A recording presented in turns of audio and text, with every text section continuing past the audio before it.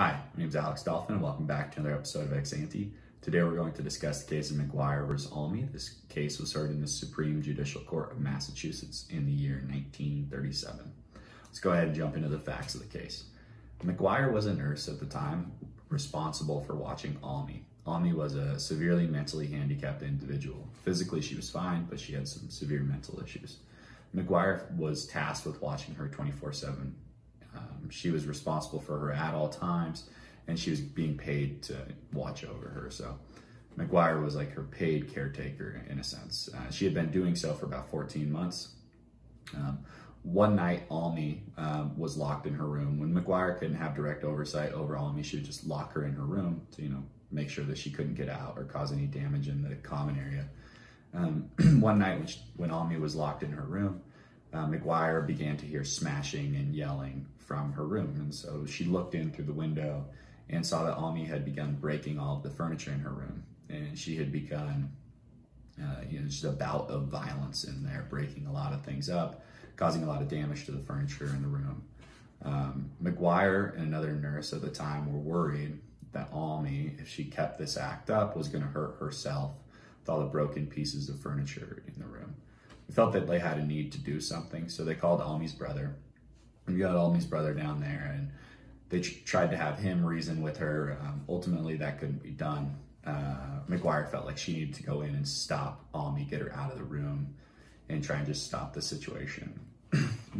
When McGuire decided she needed to enter the room, Almy was standing in the middle of the room with a table leg raised above her head. So it's fairly obvious that she was violent and was going to do some type of violence. Nevertheless, McGuire went in feeling that she had this special relationship with Almy and that she would be able to stop this situation. Well, when she walked in, Almy hit her over the head with the table leg and caused some damage. McGuire brought suit claiming that what Almy did constituted a battery.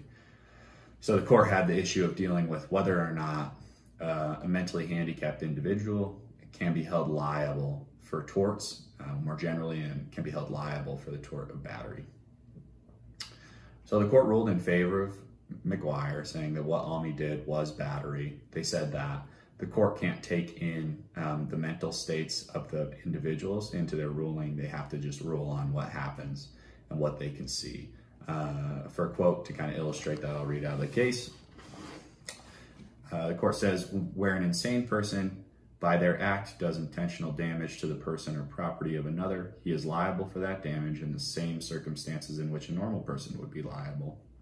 This means insofar as particular intent would be necessary in order to render a normal person liable, the insane person, in order to be liable, must have been capable of entertaining that same intent and must have entertained it in fact. So they're just saying that they had to prove that Almy had the intent, just as the satisfactory is one of the pieces of battery is intent to harm. They just have to say that McGuire has to prove that Almy did have that intent. They found that Almy did have the intent in this case, so that's why she got charged with battery. So that's the ruling. Comes out of this is that if you're a mentally handicapped individual, you can still be charged with battery, with assault. The court is going to judge you on a somewhat regular playing field. So, and it's interesting. I don't think that's probably what we would have expected. So let's go ahead and jump into the ex ante implications that I have. One is that we might have less parents willing to place their children in these types of mental facilities because they're worried that their children might cause some damage. Mentally handicapped individuals oftentimes cause damage. They're not, they can't be expected to act in 100% the same way as a person with regular full mental capacities. So you might have parents worried about putting, potentially Almy's mother would be worried about putting her into this place after this ruling. She probably wouldn't put her back in case that, Almy causes more damages. She can't be held liable to pay for more and more damages. So it disincentivizes parents from sending their children to these hospitals, especially if they know that they have violent tendencies. Is that the best thing for these people? It's probably not. It means that they're not able to get the help and oversight that they need because of the fear of having insane amounts of damages lumped upon them after they act out in a way that is somewhat to be expected. In addition, this does impact, the parents of Almy as well, because now the mom, she might have had a fruitful job, and that's how she was able to pay to have this, to have Almy in this, mental facility with nurses around her 24/7. But if she's too nervous to send her back, she might have to quit her job and, stay at home and watch over Almy. So that's kind of bad for society economically as well, that incentive.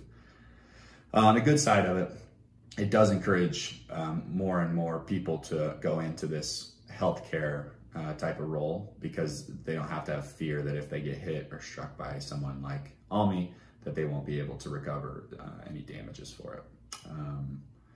Furthermore, it might be more tempting for people to lock these individuals in a padded room after this type of a ruling, just because of the damages that can be caused if they act out in one of these rooms with regular furniture and things like that. I don't think that's fair to the mentally handicapped individual to lock them in a padded room for fear of them doing any more damage to themselves. They should be able to live as normal of a life as they can. And finally is just, I want to hit on how the court says they will not inquire further into the mental condition of the individual. They're just saying that once intent is satisfied. They don't have to look further into the mental condition. For that, I just like to place a hypothetical out, which would be, what if someone had drugged another with the Incredible Hulk pill, and the Incredible Hulk pill causes you to be a very violent person for, a term of 30 minutes to an hour, and you just kind of act out, you smash things, you go crazy. But that person was unknowingly drugged with the Incredible Hulk pill. And while this person's on the Incredible Hulk pill, they end up hitting someone, and that person then brings a suit for battery. Do we really not want to inquire further into the mental conditions of an individual, where those arise from, and if they're out of their control? Because if they're out of their control, it doesn't seem fully fair to treat their mental faculties the same way as someone who's fully in control. And I would just say that, the Incredible Hulk pill could be analogous to someone with a mental handicap, and that both of them are out of their control. They don't have control over, what the mental illness does to the person and their actions, but just like the person who would be on the Incredible Hulk pill doesn't have as much control as to their actions. So that's an interesting hypothetical that I think might change our mind and make us feel like maybe we ought to have ruled in favor of Almy here and not let McGuire recover. So thanks so much for watching, and I hope you have a nice rest of your day. Bye.